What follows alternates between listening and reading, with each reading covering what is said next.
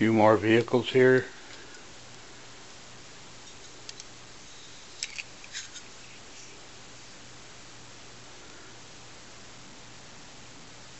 One-ton cargo. I've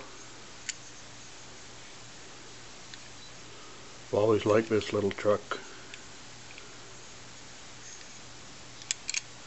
Be a small troop carrier, an ammo carrier.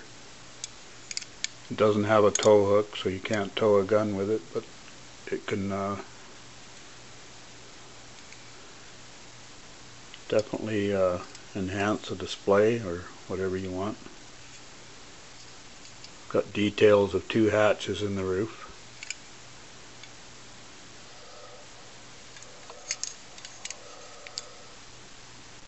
Cover here for a spare tire, I guess. And the canopy removed. 4 holes for seated figures, if you choose to put those in. Got the armor core decal and the other decal here. Nice little headlight detail, a great grille. Windows, so post 61. And a driver figure.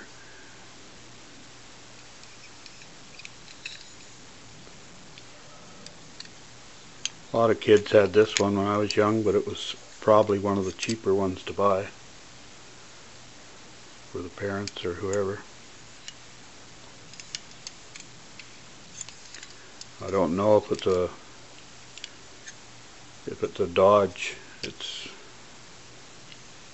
Looks like a Dodge, but I'm not sure what make the truck in real life would have been.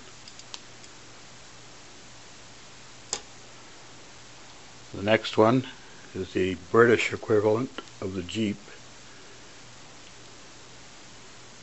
by Austin, and it's the Austin Champ. And I put a full complement of riders in there, as well as the driver. He's missing the stub on his behind, so he doesn't fit into the hole. Got jerry can detail, spare tire.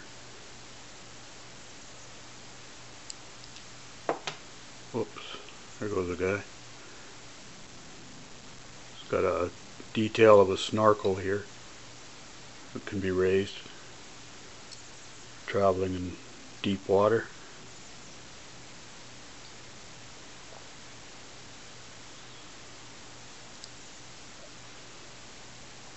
Not a bad little vehicle.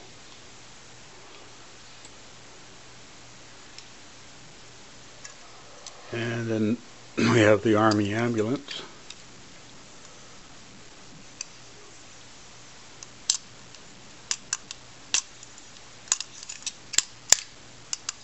Get the doors open. There.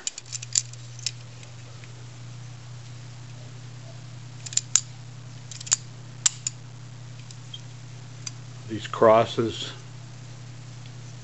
are cast right into the casting itself. So it was just a matter of mechano masking them and painting them over the white.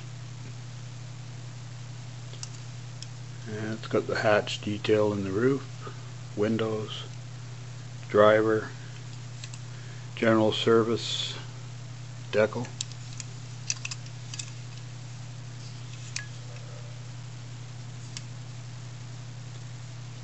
Army ambulance. But I think I read somewhere where this one is a Commer truck, made by Commer.